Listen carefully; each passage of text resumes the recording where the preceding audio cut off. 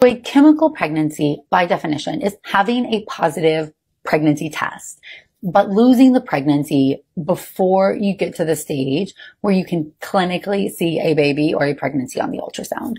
So that would mean you get a positive test, you're pregnant, you have all your pregnancy symptoms, which are those same high progesterone symptoms, nausea, fatigue, sore breasts, but then you start bleeding a week later and you've miscarried.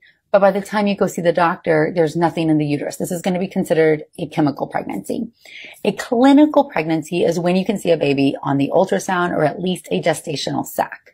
So if we think about it and we use our timeline, here's a period. You ovulate at 2 weeks, implantation's a week after that, pregnancy test is a week after that. You're at the 4-week mark.